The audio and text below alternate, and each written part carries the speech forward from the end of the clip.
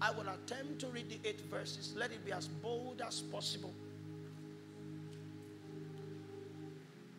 There are 2 labors that I have been instructed to bring. My principal labor for tonight is titled God's Model for Surrender. And I perceive that there is no greater time in which we can bring emphasis to Jesus' shape in modeling a life of surrender. The whole Easter narrative is built around the advertisement of him who in totality submitted to the will of God. That's what the whole Easter thing is about. It was not God manipulating a man. It was a man in willingness aligning with the received counsel of God. Maybe I should also add quickly that the Easter narrative was not designed to be an end. The cyclic memorials that we build every year are designed to lure many more into existing in the shape of the Christ. That in submission to the will of the Father, you will be allowed to partake of his kind of death, so that you will also come into the experience of his kind of resurrection. And it's at that point that you become a gift of God to your world. Maybe you need a verse of scripture to explain what I just said. So you give me Philippians chapter 3 and give me the 10th verse. Philippians chapter 3, the 10th verse. Paul was in petition posture. He was gifted a privilege in prayers within the framework of his discourse. And for me, it's advantageous because one of the reasons why I perceive the modern day expression of the church has not been able to replicate the ancient apostolic dimensions is because we pray differently. Our prayers, as a man's prayers, let me put it that way, are essentially a revelation of his perception of God. I'm saying that the things you ask God for are built on who you think that God is. The things you have not bothered to ask him for that are yours in him advertise not just the ignorance of what is yours, but the ignorance of who he is. Is somebody with me? If I understand that God can give a house, it means he's a house giver. I will approach him for a house. But when death knocks my door, if I do not understand that the house giver is also a life giver, I will not ask him for life. So our asking is built on knowledge. And if there's anything you want to get in this season, please go after the knowledge of God. When you pick up scriptures, let your labor be to find the God of the Bible. That's the tool, our weapon in these last days. A God not only known, but a God possessed. That's our tool for prevailing in the last days. A God not only known, but also a God possessed. All right. So Paul said that I might know him and the power of his resurrection. There was a kind of resurrection that Jesus had that was different from the resurrection of Lazarus. The resurrection of Lazarus was from death unto life unto death.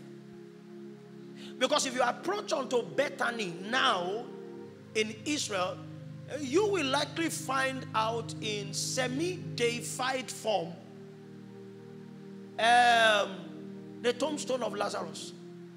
There's a possibility that a hut may have been built upon it. Because if you taste death and you come back, there's the possibility of deifying you. I mean, attributing some godness to you. But you see, the kind of resurrection that Jesus experienced came with an immunity against the strength of death. He resurrected unto the full experience of immortality. So that if we congregate all of the energies of death, when they meet him, death will walk away. There will be no contest. Because by his kind of resurrection, Jesus had been excluded from the strength of death. So Paul was not yearning for the experience of waking up when he's left for dead, because he experienced that. He wanted to come into the experience of total communion. I have shared in your wisdom. I have shared in your power. I also want to partake of your unique kind of resurrection. It could mean that Paul was speaking of the afterlife, that I want to resurrect unto life. But it could also mean that Paul understood, and you'll find out in Romans chapter 6. I want to invite you to study it, because my plan was to read all of Romans 6. To make you understand from the lips of Paul, as by the Holy Ghost, this relationship between death and sin and the kind of life unto which we have been called. Maybe I'll do a little bit of the reading. Paul understood that the way death marks people, according to scriptures, is by sin. Are you with me? It was sin that opened the gate unto. And in case you have been lending your ears to that which traffics on the media, that some things are sinful and some things are not sinful, the basic definition of sin is something that falls short of the standards of God. Are you with me? I know some of you know what I'm talking about. It's not a year of fighting for me, but I owe you the responsibility that you should be careful how you hear. Because even trying to create a personal ground of safety, personal, we can no longer bring witness to scriptures. And what we do is to draw a list of ranking men in the kingdom who at a time in their life passed through an event, and we now end it with, so with all that God is doing with that person is sinner. It means we are trying to remove the goalpost from where it is to carry it to another place. That if a ranking man in God does something wrong, because of his rank, is no longer a sin.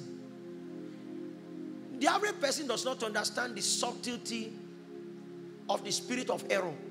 Remember, I warned you that this year you will hear errors like I've never heard before.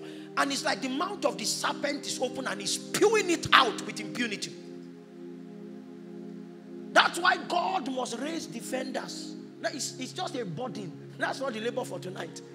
We must consciously, in the place of the prophetic, call forth an army of defenders who will embody the word of God and will be able to speak with boldness, even if it means that they will miss out on privileges. It's a dark day that many who have held the banner of truth have lowered it and are advancing counsels that will ruin a generation.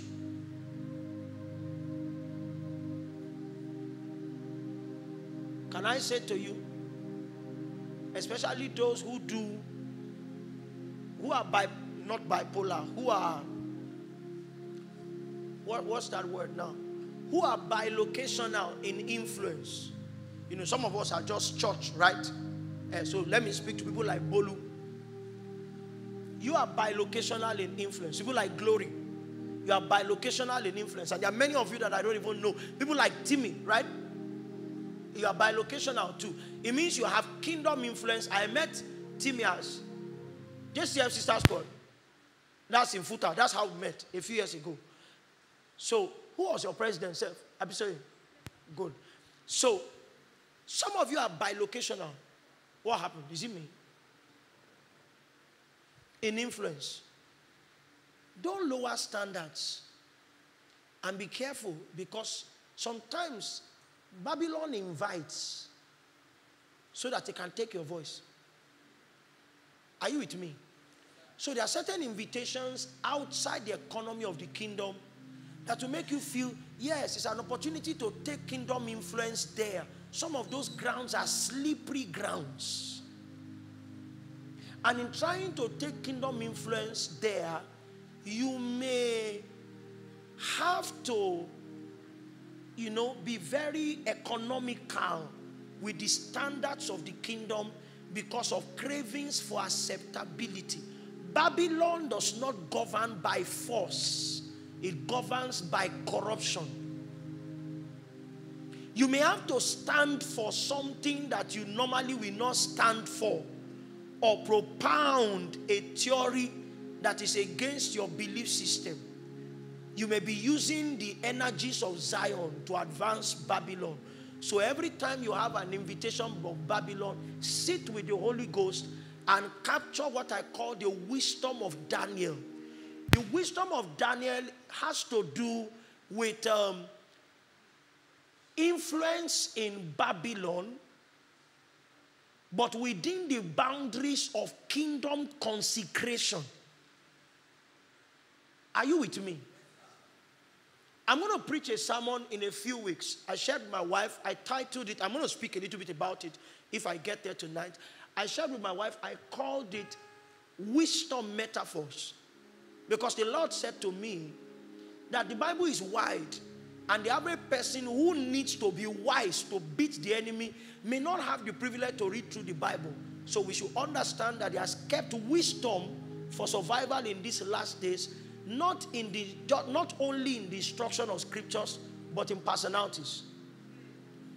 So that if you find yourself in Potiphar's wife, you may not have found all the scriptures that say, thou shalt not commit adultery. But the wisdom is personified in who? Joseph. So you just need to crack into Joseph. He has embodied the wisdom. That in the day of adversity, when the witness of men is walk away on God, see what He has made out of your life. There is a wisdom that personifies patience, long suffering under pressure. The name is Job. Are you with me? I know many of you want to be anointed. Okay. I love being anointed too. But you see, the Bible makes me know that with the anointing comes a conflict. And if you are looking for how to survive with the conflict that comes with the anointing, it's been personified in the name of a young girl called Mary. Because it was high favor that made her stomach begin to protrude. So Mary could no longer say, God has not chosen me. But how do we solve this pregnancy that we need to explain to everybody as a result of the choice of God over my life? That's the conflict of the anointed. And every anointed man, truly anointed man who stands in his calling will face conflicts. Every one of them will know the way of isolation, except to compromise on your anointing. You will need to know how to endure and carry a baby that indicates your blessing but advertises your conflict for as long as possible until it's born. You just need to study the story of Mary, you will survive. Are you with me? In case, let me not go too far. In case you find yourself very close to the king, and I'm speaking to you now. You may be male, but there's an Esther anointing on you. You will have found in Esther the technologies of manipulating the throne. It's not beauty. It's built into fasting. That's how to manipulate the throne. You will fast. The people who work with you will fast. And then you will tell your brethren to fast. That fasting doesn't take long according to scriptures. Then you approach the king and then you experience unusual favor that will bring redemption. That wisdom is personified in who? Esther. So sometimes you may be in prayers. And Lord, how do I go about it? And the only thing God shouts at you is Esther. And bro, you may be thinking it's the name of a wife. No, it's wisdom personified in a personality. All of these things I'm sharing are tools that God uses to bring interventions when we are short of time. Because we are. Darkness has matured. Darkness has matured. A gate of dreams has opened to us as a house. And let me warn. A gate of dreams has opened to us as a house. The invitation is to study scriptures, because the interpretation of your dreams are built into scriptures. And tonight I decree that the access gates of the enemy into your dream life are shut by the blood of Jesus. We forbid manipulations in this season. We forbid manipulations in this season. We forbid manipulations in this season. In the name of Jesus. Along with the open gates, Father, we decree tonight that the spirit that makes for the ease of interpretation is imparted in the name of Jesus. Thank you, Father. That I may know him and the power of his resurrection, the fellowship of his suffering. Paul was yearning for a greater dimension of intimacy, being made conformable unto his death, because there was what the death of Jesus achieved in him. And Paul is saying, I want to be altered in existence so that I can fit into the deliveries of your death. Next, if by any means. Paul saw that these three experiences had a product, and the product is to attain unto the resurrection of the dead. So it was a yearning.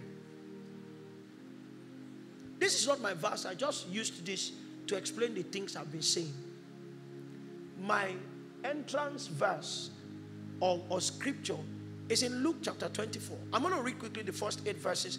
I want to share with us briefly on the subject, the 5 witnesses of his resurrection.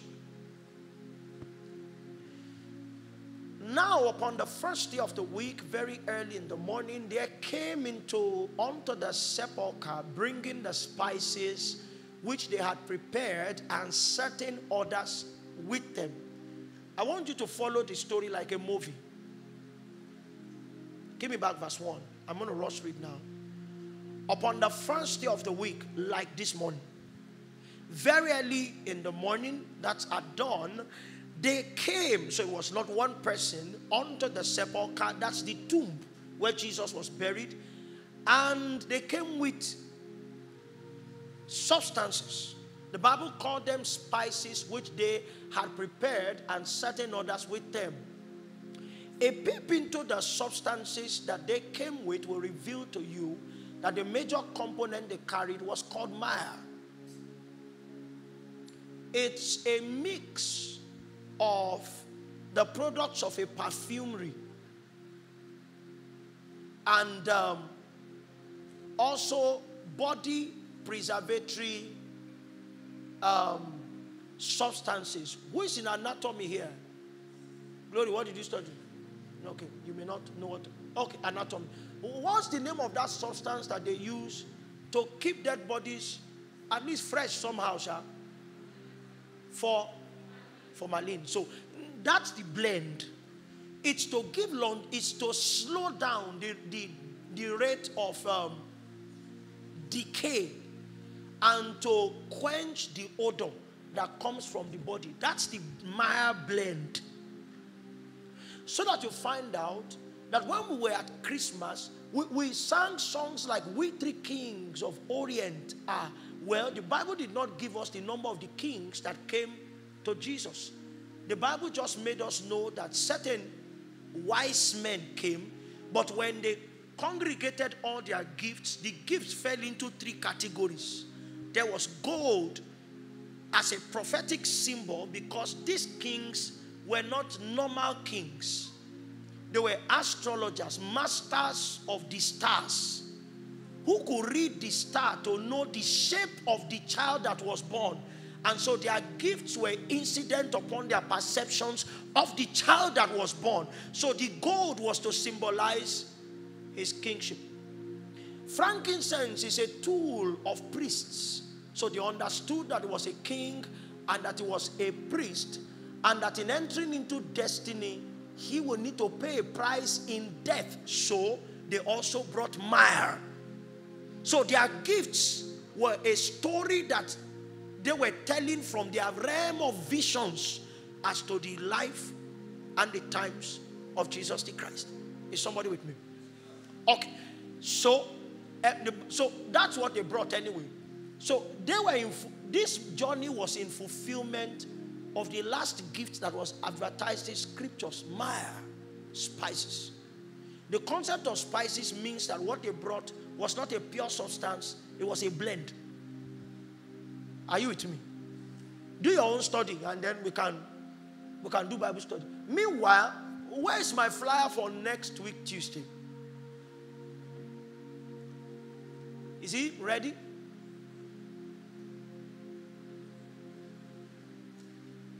Where is so fly the flyer.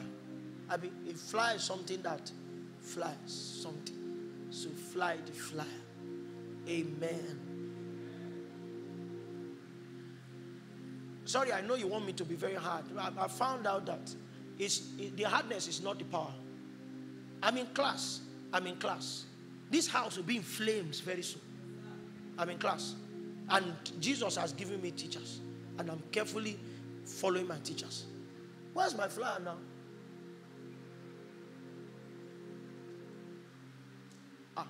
Why is this small like this? Okay. Okay.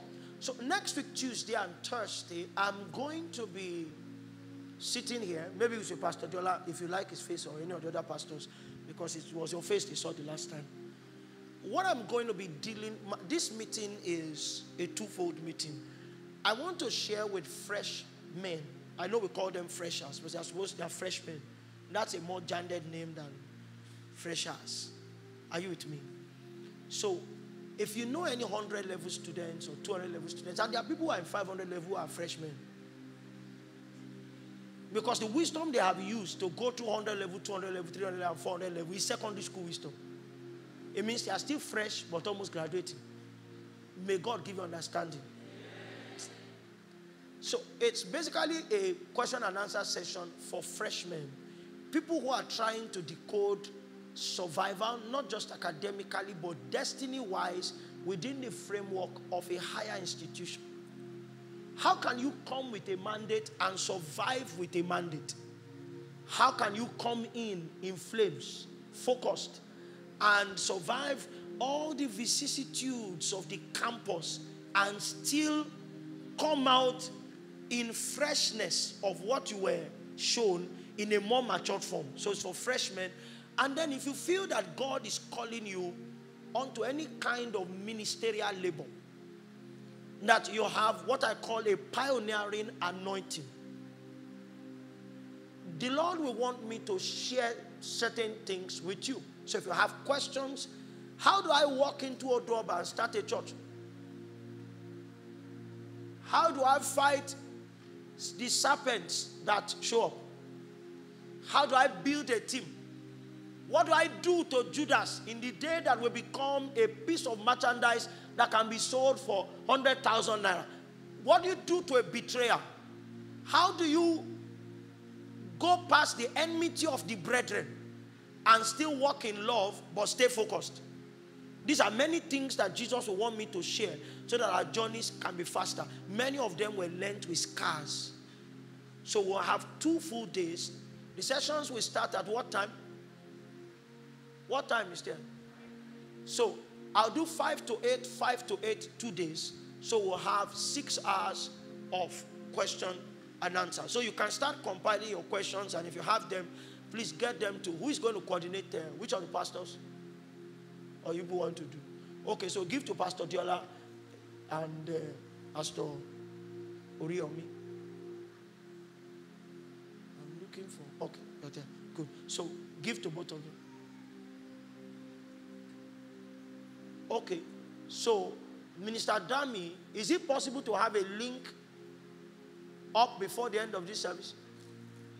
So you can create a link. That's better, so that you send your questions there, and then they can compile them, and then we'll take as many as the Lord will have us take. So that's that.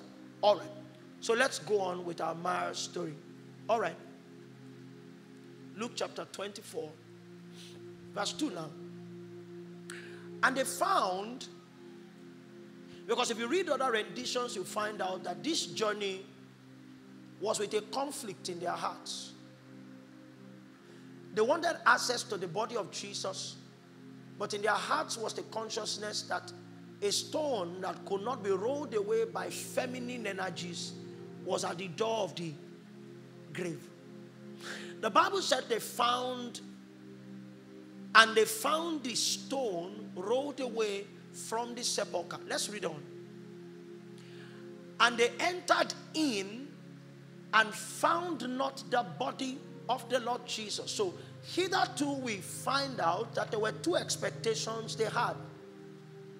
One was the expectation of an obstacle. The second was the expectation of a kind of fellowship. Are you with me? Maybe I should just read and just go away, because you are looking like, say what you want to say now. All of these things are pathways that God is revealing to us, because in the pursuit of the Christ, I need to announce to you that your journey is not one without obstacles. And what the obstacles do is to discourage you from journeying at all. What must keep you on the journey in spite of the obstacles is the craving for a fellowship with the Lord. They knew there was a stone there, a stone they could not handle, and what they should have done was sit at home. But they had a flicker of hope, like a small light ray of hope, saying to them that there was a possibility of the shifting of the stone. That was the only reason why they journeyed. You don't put mire on stone. They just believed that their craving was going to produce a fellowship with the physical body of Jesus. But their two expectations were cut short, because they saw that the obstacle no longer existed, which will have brought joys to their hearts, but they also found out that the body was absent. So no fellowship. Next verse. And it came to pass, as they were much perplexed, so you saw their challenge, thereabout, behold, two men stood by them in shining garments. And you find out that these were angels in shining garments. Let's read on. And as they were afraid and bowed down their faces to the earth, they said unto them, why seek ye the living among the dead? The witness of the angels was one to bring them up to speed with God's intentions that sponsored the death of Jesus. Two, it was to bring them up to speed with the current state of their Lord. Three, it was to refocus them in their quest for fellowship. That what you came to offer to him is not necessary, because you don't mire or put mire on living beings. We don't apply formalin on human beings, living people. Do you? What's the effect? You don't know. Has he touched your hand before? Or you used to wear gloves? Okay.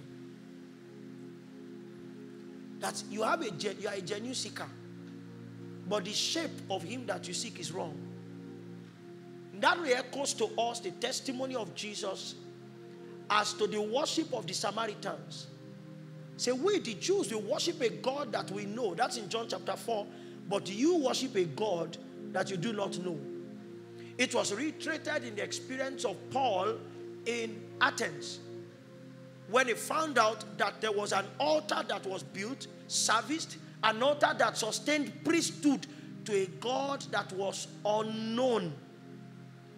So my question is, I know you seek him, But do you know the one that you seek? Because to them, the one they sought was dead.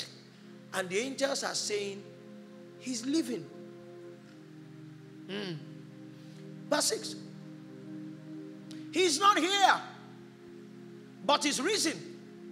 Remember how he spake unto you when he was in Galilee. What did he say? Verse 7. Saying, the Son of Man must be delivered into the hands of sinful men and be crucified, and the third day. So this verse is trying to straighten some people's doctrine, because some people say that Jesus resurrected when?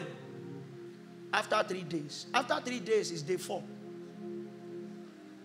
The witness of scripture is the third day. So the day he died is day 1. Because if you put your mind to it and you quote after 3 days, it means the resurrection morning should have been when? Monday. The Jewish day closes at 6 p.m. and the Jewish day starts at 6 p.m. According to Genesis chapter 1, evening and morning. That's how they count their days. So Jesus died at 3 p.m. in the afternoon, Friday. That's day 1. So by 6 p.m. they had entered day 2, which is what you could call your Saturday. And then by 6 p.m. on Saturday they had entered day 3. His resurrection was at dawn, so they were on the third day. Are you with me?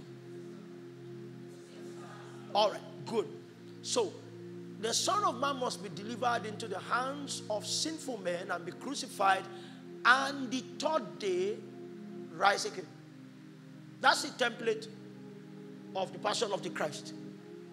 And the Bible said they remembered his words. Let me stop there. What the Lord wants me to bring to you, like I said, is titled The 5 Witnesses of His Resurrection. It will have been sufficient enough to stay with one witness. But based on Jesus' postulation, that's in Matthew chapter 18, and you can give me from the 14th verse. We want to arrive at Jesus' measurement of that which is true. You find out that when I was laboring the other time, partnering with the Holy Spirit to administer graces, if you listen to my prayer, I learned that prayer from the Apostle Aaron. Now I'm trying to merge 2 kinds of operations. What I've learned from my spiritual father and what I'm learning from Dr. David Agboola. So, Papa has advertised the reception of a witness from heaven. And when that witness arrives, in trying to bring the graces as advertised by the witness of the Spirit, he asks for mercy from the Spirit to confirm what he showed him. You spoke to me that you will anoint a king in our midst. Now, help me find the king that you have chosen and anoint him.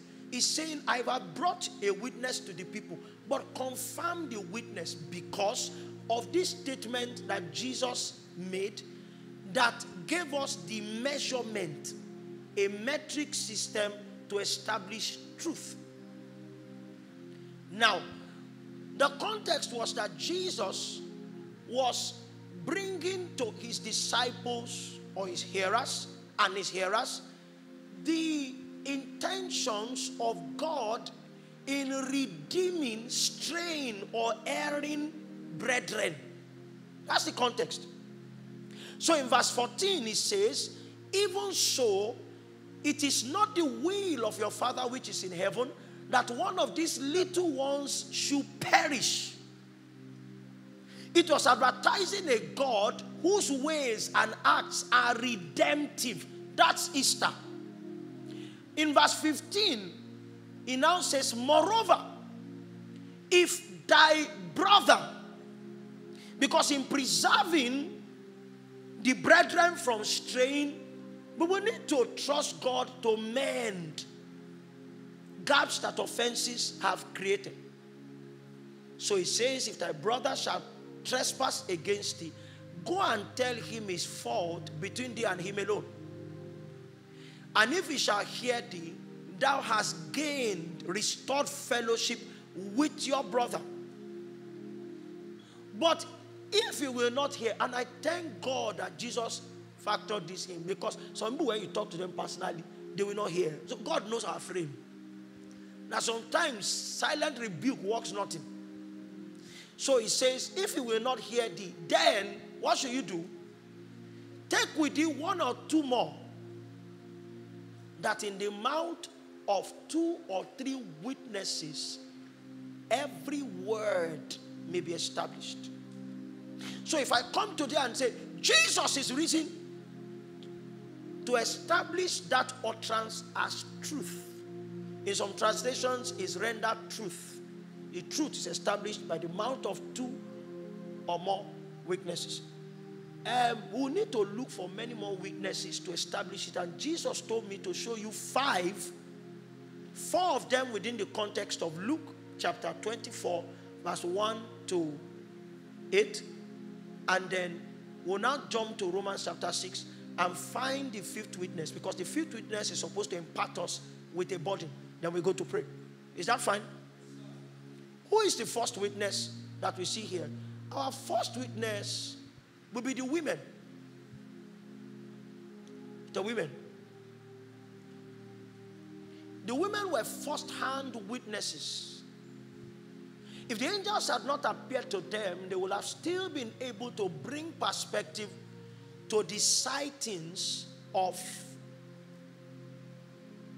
the events at the sepulchre. That the stone has been rolled, body disappeared. Their witness will have been earthy. It will have been speculative. Because people have been wondering, where did he go? Did they steal his body? You remember in another account, the women left. The disciples too left. I think that's the John account. And Mary stayed alone. And then she saw a gardener and mistook him for the Christ. Are you with me? So, the women will have sustained a speculative witness, but they were aided into a more complete witness by the introduction of a second layer of witnesses, called in this portion of scripture 2 men in shiny garments. So these mortals required an angelic backup to be able to establish them as perfect witnesses. Now they had a good story to tell. He is risen. Tombstone rolled away, body gone. They said that he is no longer among the dead. Are you with me? So you saw the first layer, you saw the second layer. By the witness of the women and the angels, it was sufficient enough to prove that Jesus had resurrected. But if you follow the narrative, the angels introduced the women to a 3rd layer of witness, and the 3rd layer of witness was the Lord himself, in that he had borne witness to the shape of the events that will characterize his death. Remember that he told you. And when he told them, it was not the women alone that he told. He told his disciples. So there was something that Jesus said that assures us as a 3rd layer of witness that he resurrected from the dead. The 4th layer of the witnessing will happen when the woman returned back to his disciples, and the disciples, according to verse 8, come to the acknowledgement that he said so, confirming the utterance. So the angels backing up, perfecting the women's witness, the witness of the angels becoming substantiated by what Jesus said, and the end acknowledgement also showed that the disciples will also be able to testify that yes, truly, he said that he will resurrect. So you have 4 layers of witness. It means we have even exited the prerequisite for witnessing. But if that is all that the world will have, it means we'll have a problem. Because the market woman may not be able to receive witness from the women because there are no more. The market woman may not be fortunate to receive the witness of the angels because they may not have signed onto that activity. It's possible that the women in the market can have scriptures read to them, but we need more than a witness. And by the time we arrive at scriptures, which is the utterances of the Christ, we have only one witness. Two witnesses can no longer be accessed. Are you with me?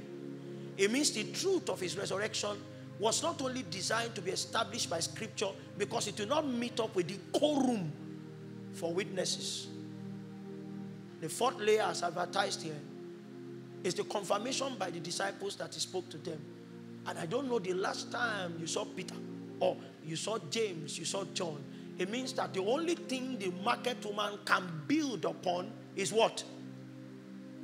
The writings in scriptures that Jesus said so. So if you go to the market with a megaphone and say he is risen, if they don't believe you, they have a good ground not to believe you, because the lowest quorum, that's the number of required persons to establish or institutionalize your stand, is 2. And it is for that purpose that we need to look for the 5th witness. Let's go to Romans chapter 6. And if you please, you can just give me the first 4 verses for time's sake. What shall we say then? Maybe I'll read from 1 to maybe 7 or 8. Let's see. I think the first 4 verses should help me, but you may want to learn more. So read the whole portion when you get home.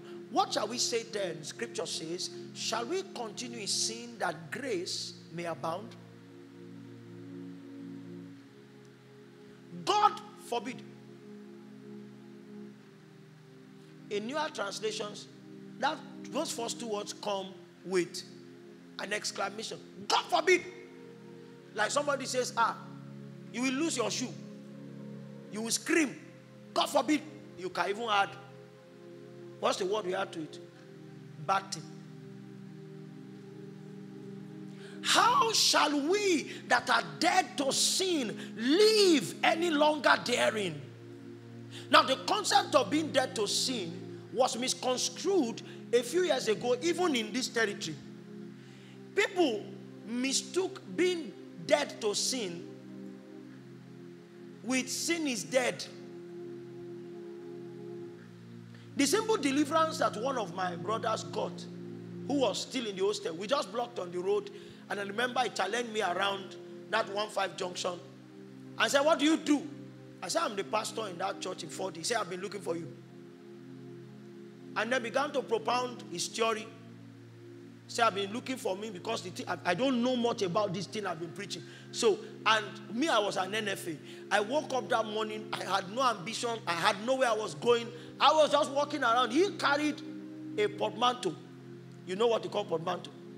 It's an ancient-looking briefcase. And he was headed to class. I had no ambition. I was at the mercy of the wind. If you meet the sons of the wind, they don't have ambition. The Bible says the wind bloweth where it listeth. That was what Elijah was like in the Old Testament. So that in the day that he met with Obadiah, that's the servant of Ahab, he said, I'll be here, tell the king to meet me. He says, a lie. I know you. If I leave you here, you see, the Spirit of God will carry you to another place. Ahab will say, I lied. It was the same technology that Philip worked with in his evangelistic endeavors. That he could be here, and the next time he could be there. That's how the sons of the wind are. We have time for kingdom things. Are you with me? So when he now finished and I said, you live in the hostel? He said, yes. Are there Yahoo boys or Yahoo girls in your hostel? I said they are there. So I said, how is sin dead? Maybe it doesn't have power over you. But their own life still express it. I've taught you, I have a sermon like that. I know I didn't call it the 3 P's of sin, but I taught you the presence, the power of sin. That's what was broken on the cross, right? The presence of sin is what Jesus is dealing with now. And then the principle of sin has been dealt with. The power of sin is being dealt with, the presence of sin will be dealt with. So the principle of sin is built around the soul that sinneth shall die. Are you with me? So once you touch sin, death is activated. Jesus has closed that principle because it came by, in the day you eat of the fruit of this tree, you will die. But Satan is still trying to flex, and that has to do with activity.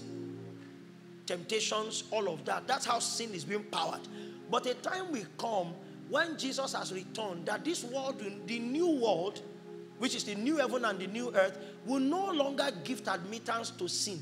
So that's when the presence of sin will be dealt with. Are you with me? Good. How did we get to that? So that my brother, the guy now saw that I caught him red-handed. He now said, I have class. Say, whoa, oh, to bed. I gave him a chair, a bench at 1-5 junction. That, two of us don't have time. I now lured him into the consciousness that were you saved before you started listening to these things that have almost ruined your saved state? Because the young man could no longer perceive fellowship with God. He had begun to put his hands into iniquity, but he no longer felt anything. Because he had been told that confessing your sins was anti the realms of grace. That you needed to live as a liar. That I don't commit sin. Even if you sin, so God, I don't owe you anything. That you are forgiving my sins, past, present, future. And that there's a deficit of forgiveness that you need to sin into so that you can possess it. You know what that means? If Jesus paid for ice cream yesterday, today, and one ice cream per day for the next 10 years, it will be wrong for you to wake up tomorrow and not want ice cream. Are you with me? Because if you don't get ice cream tomorrow, it means you wasted the payment for tomorrow. So if Jesus has paid for all of your sins into the future, it means if you wake up tomorrow and you don't sin, you wasted the payment for tomorrow. You have to keep sinning to meet up with it. So if you do anything wrong, you don't owe him anything. You just press withdraw. And then the withdrawal solves that day and you continue. If you live that way for 6 months, the Holy Spirit will have been quenched or grieved into silence. When you sin now, you will no longer be able to come into the grief, which is what the Bible calls godly sorrow that worketh repentance. You will not feel anything again. You just be journeying on. That's how people go apostate. Unfortunately, in scriptures, we do not know how much you can live like that or how long you can live like that before you are given to a reprobate mind. Well, we ended in arguments, so I left him in the hands of Jesus. I hope he has been recovered. Many people who propounded those theories have found Jesus again. So we're happy. We're happy. Anyways, that was my encounter with the young man. So the Bible says, God forbid, how shall we that are dead to sin? So sin still ravages those who have not subscribed to the death of Christ, but we have been given immunity against it. Jesus became sin. When he was nailed on the cross, we were nailed in him. And so when he died, we also died. It's on that ground that sin loses its dominion. But the Bible says it's possible for a man who is dead to sin to still live therein. It means there are reactivations that can happen by subscription. That's 3. Know ye not that so many of us as were baptized, fully immersed, that's the mystery of inclusion, into Christ, were baptized into his death. Verse 4, therefore we are buried with him by baptism into death, that like as Christ was raised up from the dead by the glory of the Father, even so we also should work in the newness of life. And this is the mandate of the 5th witness. That if the only thing that remains in public viewing as a witness unto the resurrection of Jesus is what is written in scriptures. If the only thing I can do as a pastor is to read to you what Jesus said, or you can do as maybe an apostle, a prophet, an evangelist, or a brother, a believer, is that you can say Jesus is risen. You will be wrong. We need a second witness.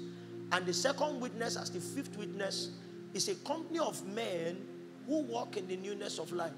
Because our walk in the newness of life is proof that truly Jesus resurrected from the dead.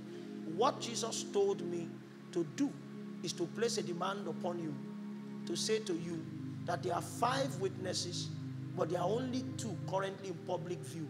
And every time you choose not to walk in the newness of life, you make light of the testimony that Jesus has resurrected. So Easter this year brings a burden on our shoulders. A burden that this resurrection event and the implications thereof require another witness in the classroom. Require another witness on the street. They may not see an angel. They may not have any cognitive fellowship with Mary or with the disciples of Jesus, but they have your utterances, and there's also the privilege of experiencing your life. If your life is not expressed in newness, then you have reduced the witnesses to 1. And based on the utterances of Jesus, they can say that the resurrection is a lie.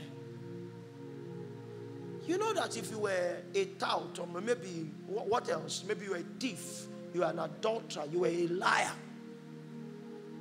When you meet with Jesus and people see your life begin to operate in another direction, after a while they will ask you what happened. And if you told them, I'm new, because Jesus resurrected. You see, they may not understand the mystery of his resurrection, but they will not also be able to say you are not new. Are you with me?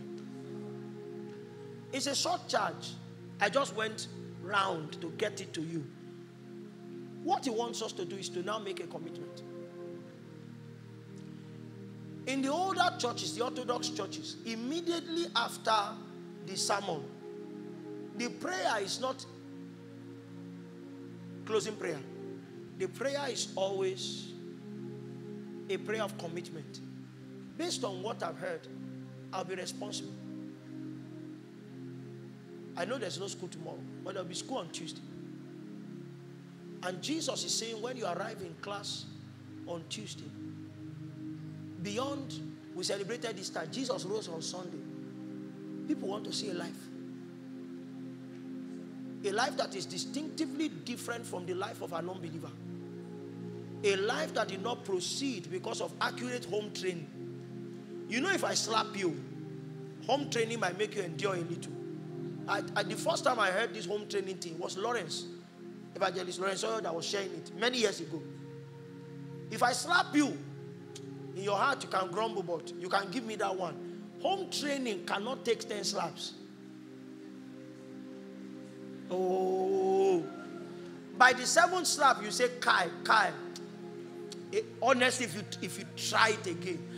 I was sharing with my wife an experience I had. Traveled late. During the week, I was in Warri before this government meeting. I was trying to catch a flight in Lagos, and I decided to take a bus. A bus, yes. Got myself a very comfortable seat, and then the driver started driving like it was mountain driving. Woo, woo, woo. And then a young lady behind said, Baba, in Yoruba, this way you are driving, be careful. Is that how you talk to your mother at home?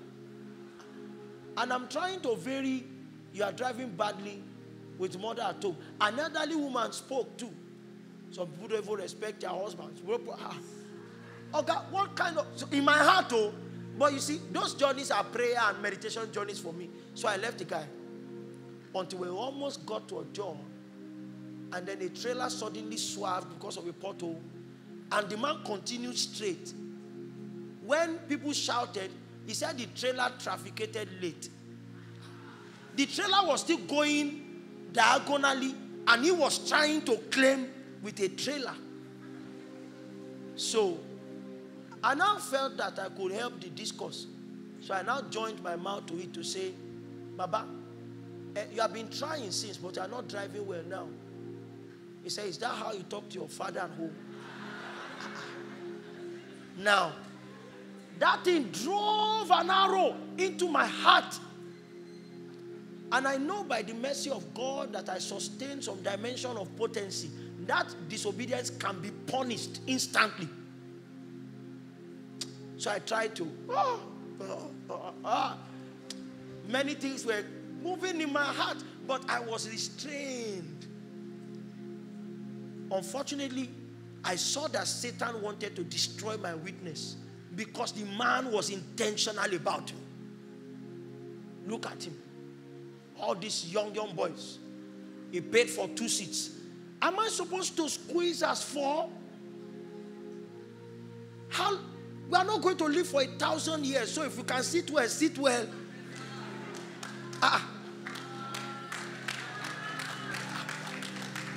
At least I didn't charter a Rolls Royce to Ibadan. I entered a bus.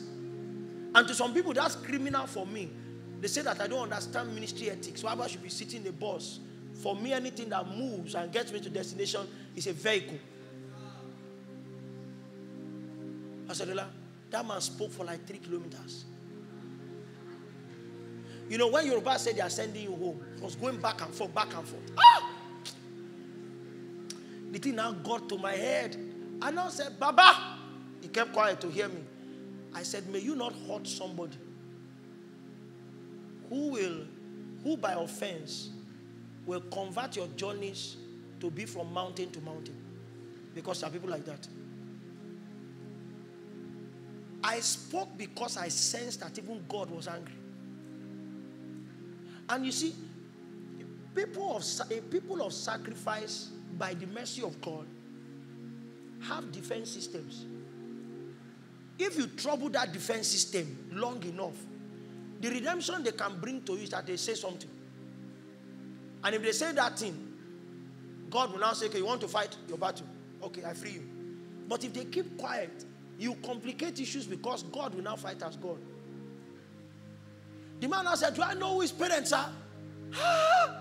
Nicodemus, you don't understand the mysteries of the kingdom. So I kept quiet. The guy spoke till we got to a battle. But me, I've given him a possibility. If he continues like that, I can be one mountain to one mountain. And I'm not a public minister. So if they tell you on the mountain to go and beg the person, you will not find me for a long time.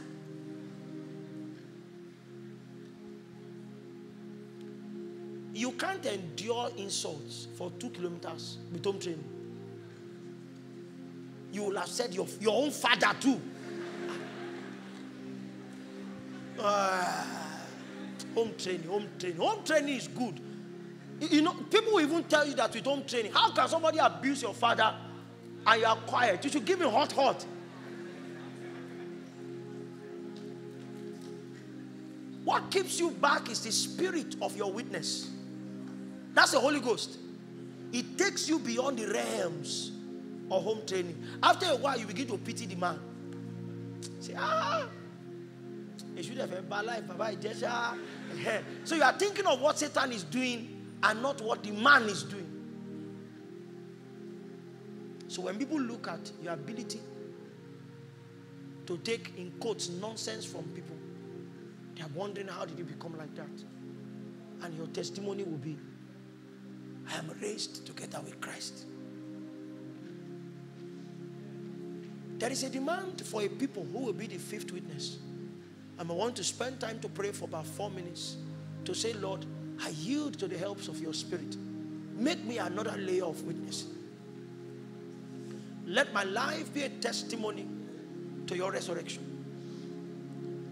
Let my life be a testimony to your resurrection. That in a day that Mary and her sisters could no longer be seen, in a day that men can no longer encounter angels to receive witness of them, in the seasons that we are left with just the writings of scriptures, may my life be a second line of validation. I arise as the 5th witness to your resurrection. I arise. I arise. Is somebody praying tonight? I arise. I arise. if there are things to trim out, if there are things to literally cut off, if there are entrances into which I need to be pressed, whatever needs to be done to see me established as a witness, Lord, do it to me. Do it to me. Do it to me. Do it to me. Becoming a fiko. Adoviando sito kobahakina. Siko bifekino kiakato. Sokariato bekukala. Tabako bedi kabekwan kafiato. Sobie kefredo kasite kai sombri kakapevrian conva salite kapoa. That we begin from when we walk out of these doors, that the landscape of our city, Obomoso, will be littered with witnesses, bringing a live testimony to the resurrection of Jesus. Men and women consciously walking in the newness of life. Iriando sususu kakaminani akabratete. Idenilo campo capiato kakakatwa sobenanto kubaya.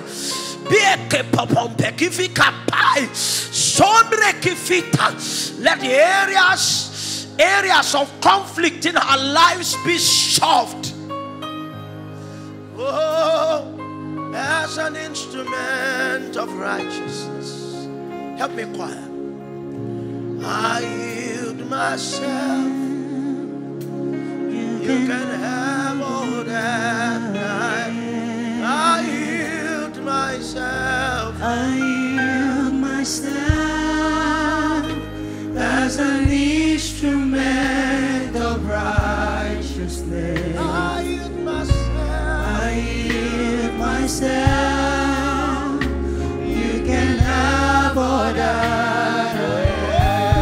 I yield myself. I yield myself as an instrument of righteousness. I yield myself. I yield myself. You can have all that.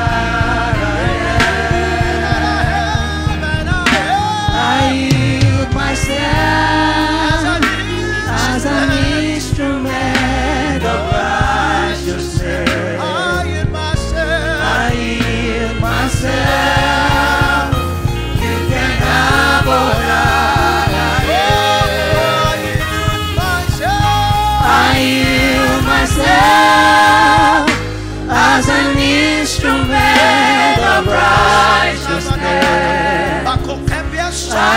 yield myself. You can have all that.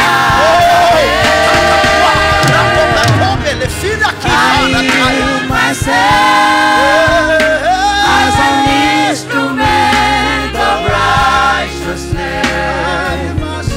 I yield myself. You can have all that I am. Just the keyboard. I yield myself as an instrument of righteousness. I yield myself. You can have all that I am. I yield myself as an instrument of righteousness.